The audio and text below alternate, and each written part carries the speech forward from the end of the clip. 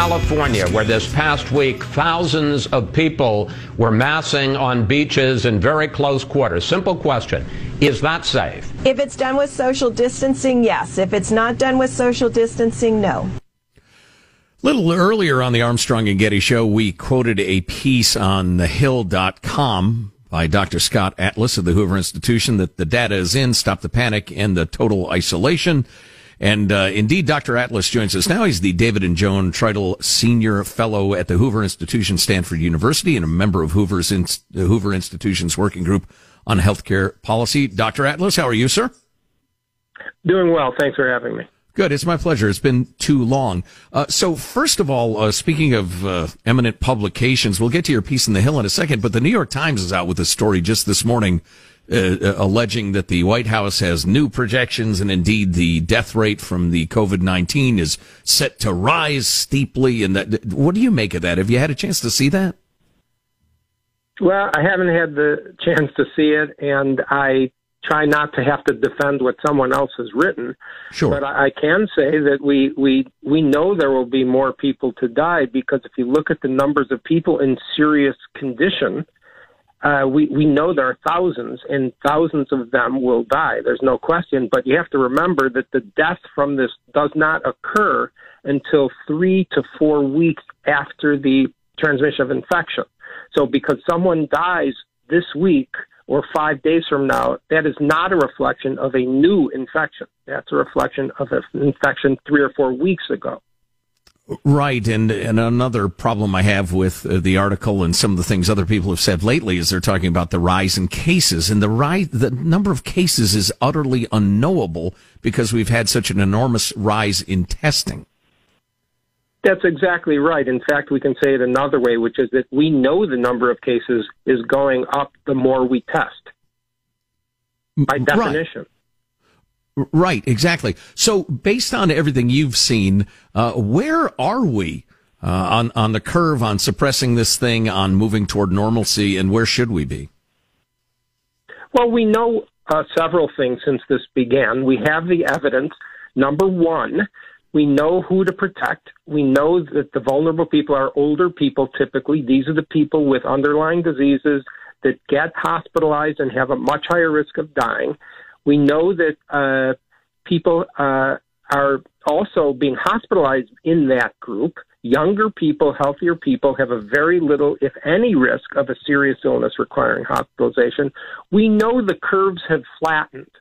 We're not in the beginning anymore. We understand the whole goal of the policy originally was to see the curves flatten. Now, we're talking about two curves: hospitalizations per day and deaths per day. We're not talking about cases, because cases, as we know, are going to be revealed by more testing. That's not really a relevant statistic. In fact, we know half the people who get the infection are entirely asymptomatic, and the overwhelming majority are mild disease cases. So the protection of the vulnerable is the targeted, appropriate policy. And we know two other very important things.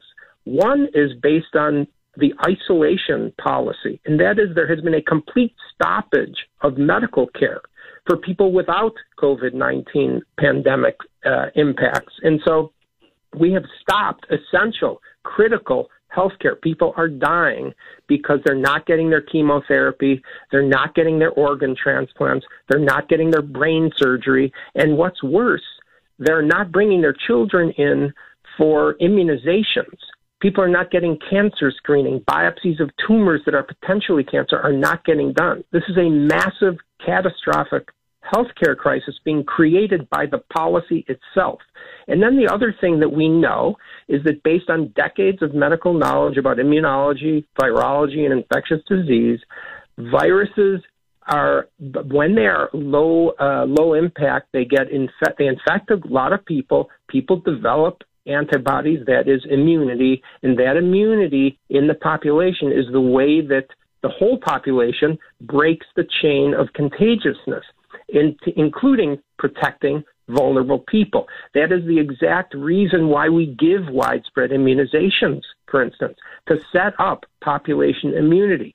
That is the reason why scientists are excited about transfusing antibodies from people who've had the infection to people who might get or are in trouble with the infection, because those antibodies are presumed to be protective. Do we know that antibodies in this are protective yet? No, we don't know, but it would be unexpected that they're not. And we have evidence, actually, work in progress evidence that they probably are.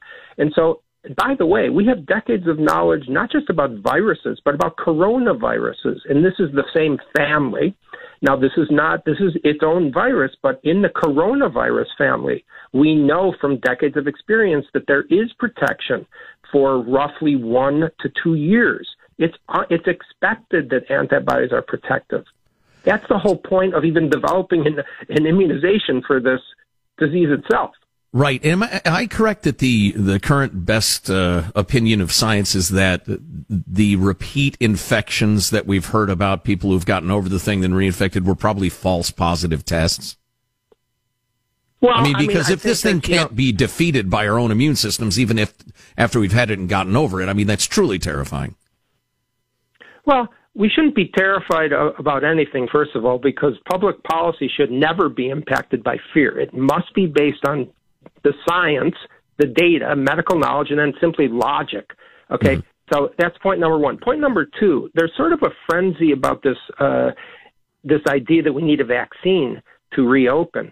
You have to realize there's no magic wand out there for a vaccine, because many vaccines are not 100% protective. I'll give you an example: the flu vaccine. With the flu vaccine, if you look it up on the CDC website itself, it's only 40 to 60% effective. That's point number one about the flu vaccine and a vaccine.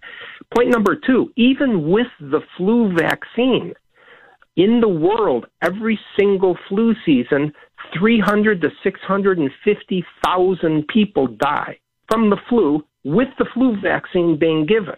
Okay, so we have to be very careful about somehow there's some magical vaccine out there. Not to mention, it's going to take many, many months to get a vaccine. This is not happening tomorrow, and implement giving the vaccine out. So, there's all kinds of things that are being done that are based upon sort of a lack of logic and illogical and almost irrational sort of methodology here. The idea that we must treat and stop every single infection from COVID-19 at all costs is simply just not rational or logical. That was never the goal of the policy. We have done what we wanted to do, which is flattening the curve. We must end this total isolation. It's harmful. It's destructive. Well, and I think a lot of what's driving policy at this point, though the governors and the president's people painstakingly repeat over and over again that this is data-driven and science-driven, what's missing, as we were discussing earlier, is that you have economic damage, and the economy is inseparable from health outcomes in half a dozen different ways.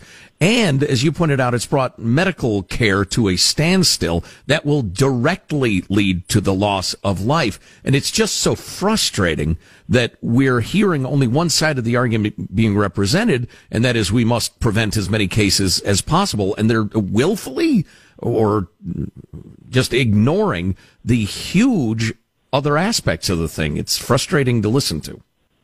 Well, I think those are good points. And we're not really here to criticize what was done.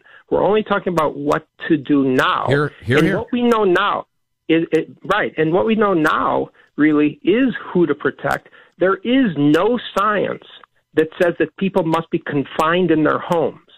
There is no science to say that we must close all outdoor activities, parks, and recreation and keep you inside your home.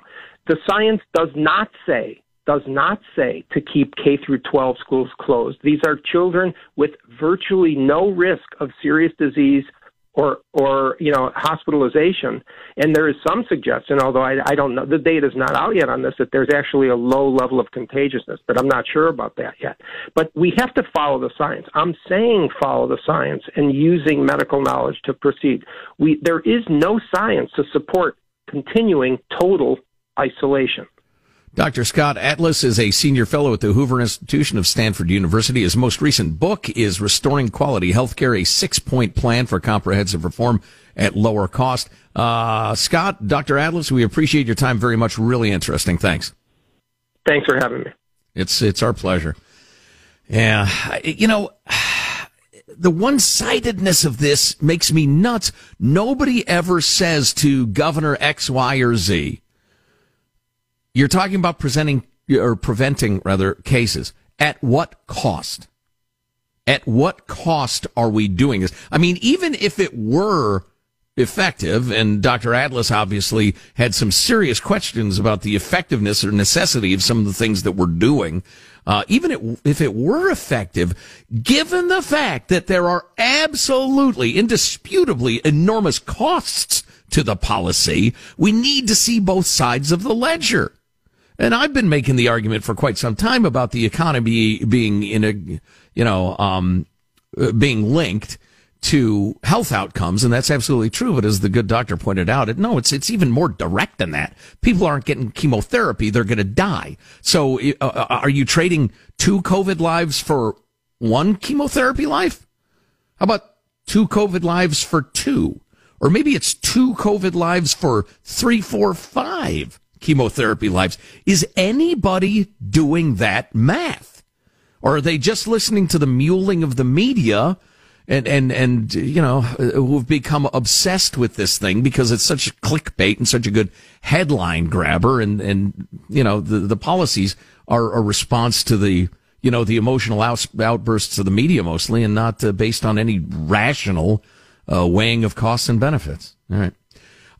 So we're going to finish strong in a moment or two. Have the absolutely terrific mayor of Newport Beach, California, taking on the governor, Gavin Newsom, and what he says is just great. You're going to want to hear it. It's next.